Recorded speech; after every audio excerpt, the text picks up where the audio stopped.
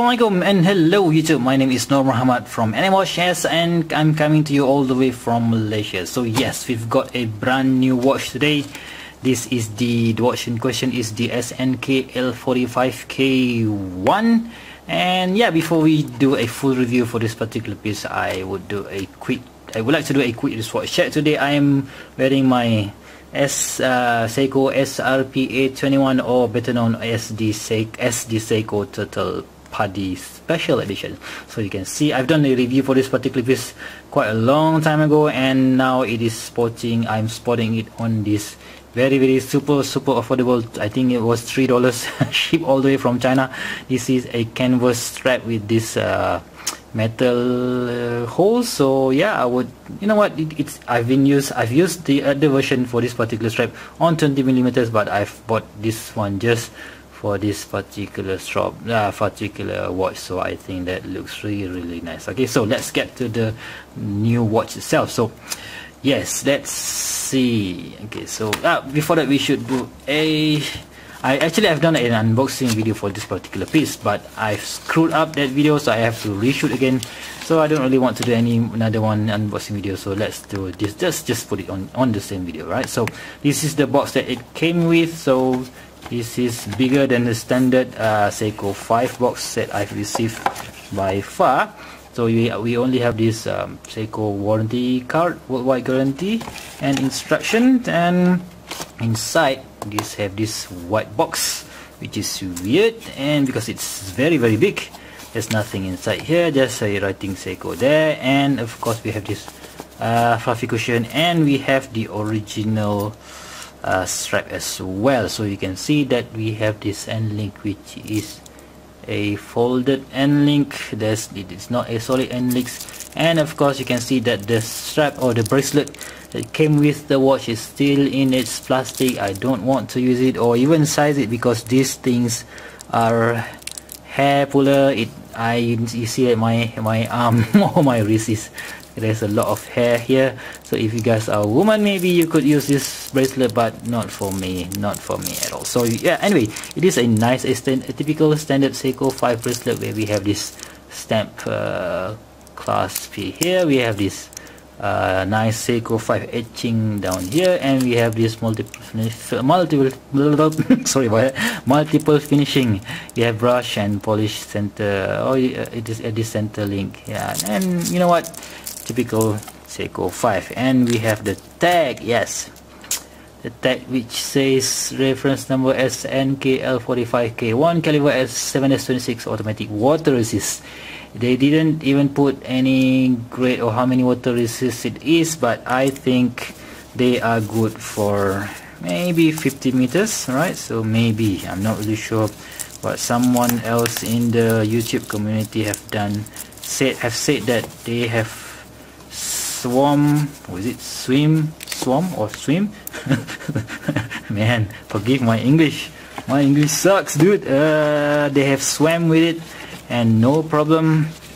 Right, so let's put it in the box and see how is the watch. So let me see if I can get my untrustable caliper here. Let's see if this thing works here today. Yep, it works. So let's get the dimension out of the way. So first thing first, the dimension, the width of the watch, or the diameter of the watch, is 37mm head there, and we have a very nice 10.5mm, and from lug to lug is 41.9 or 42mm, which is really small. But as small as it is, I think it is really nice for my 6.75 inch wrist. Okay, so what is so special, and why do I decided to get this one?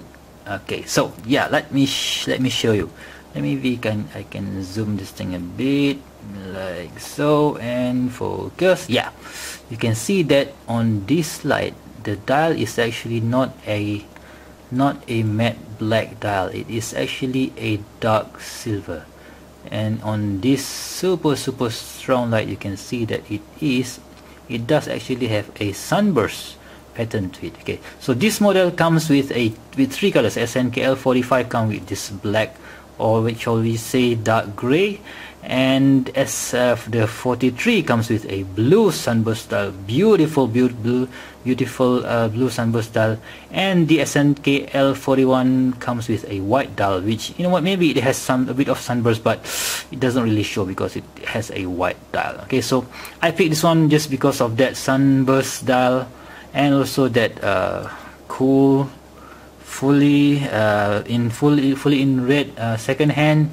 And because the, let me see if I can move away this. Yeah, you can see that the date disc, or the date disc, is in black, so it gives it a much more symmetrical look. Can I say that? Symmetrical look to it. So there's nothing that is what do you call it, it looks symmetrical. It looks nice on this particular dial. Whereas the blue dial version comes with a white colored disc, so that kind of break the symmetry of the dial. So this one looks much better for me, at least. Okay, so, and we have that polish applied baton style indices, which makes this 70, or is it $80? I think I got it for about $70. $70 watch looks really nice, really more which it makes it looks more expensive than it really is. And we have that, what do you call this, oh man, I forgot the term.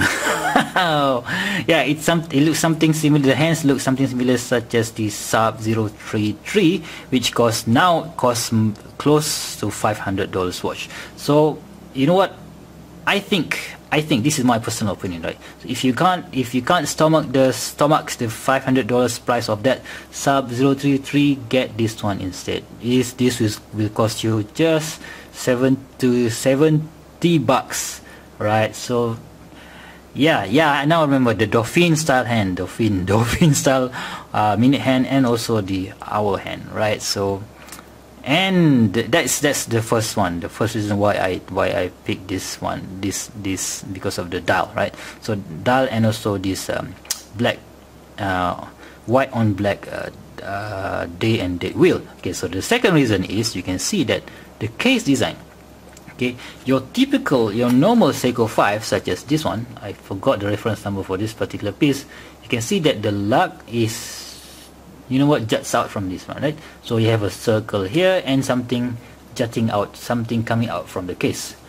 But this one, let me see if I can, right? But this one is smooth, right? So the design is smooth. There's nothing that looks out of place, and you can see here on this lug you have one surface, polish surface, and another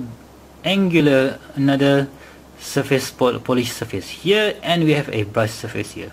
So 1, 2, 3 surface, right? So these type of finishing are only available on higher price Seiko, such as the Seiko Sumo, or even the Seiko SARB for that matter, right? So yes, you can see here, for a $70 watch, you can't beat this Seiko 5. Whereas this $80 Seiko 5, I think, or I think I've got it maybe around that area, then that price. So you can see that one finishing here and just another one finishing here. So that is, I don't call it lazy, but for me, design wise, this case design looks much better.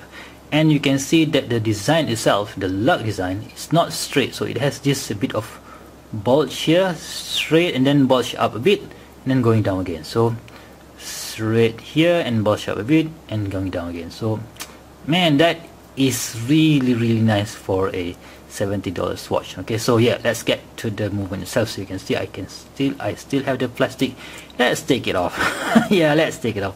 You can see that this is using the Malaysia made 21 jewel Seiko Time Corporation 7S26C, and it doesn't mention any water resistant or whatsoever, but I think it is good for 50 meters. So, And again, on this particular watch, this particular Seiko 5, let's see if this is 7S26C or B. Yeah, again, this is similar. So this is 7S26C. So no changes there, right? Nothing different. So really, man, oh man, you know what, I can't really, for the expensive look that it has, I think that 70 bucks is money well spent, right? So yeah, you can't beat the Seiko SARB033 for the 50 hours power reserve. You can't beat it for the that the loom that is offered by SARB033. We'll do a loom shot later, but this looks as nice as the SARB033. Okay, so because of that expensive looking dial, multiple finishing on the case, it looks as nice. Okay, so for those who cringe upon the increased price of the discontinued SARB033, do yourself a favor and get this one instead. If you don't want the black one, go for the blue one, SNKL43. Those are really nice. Okay, so let's see how it looks on my 6.75 inch wrist. So by the way, I put it on this vintage style rubber strap from Chrysler, K-R-E-I-S-L-E-R. This is an 18mm slug width with a flank or is it tab, I don't know, but it gives it much more symmetry look on it. So it gives it more of a vintage style look to it. So yeah, let me see if I can zoom out. Oh no, sorry about that. Zoom out, see how it looks on my 6.75 inch wrist. So yeah, it's not really that bad, man, not that bad at all. So let me see if you can focus in a bit more, and come on, focus. Yes, you can see it's not really that small looking on my wrist. Okay, so yeah, I think, okay, all in all, so before we do a wristwatch no, loom shot, all in all, what is my conclusion for this particular piece? So I think this is an expensive looking watch that will not cost you that much money.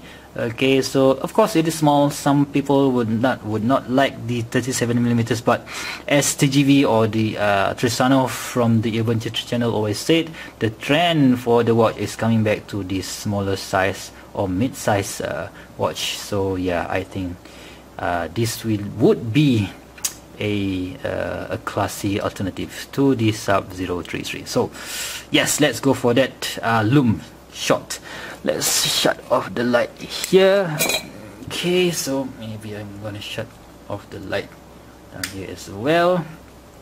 Give it a charge, a bit of charge, and okay, nope. You can see that there is a wee bit of loom on the hand and on the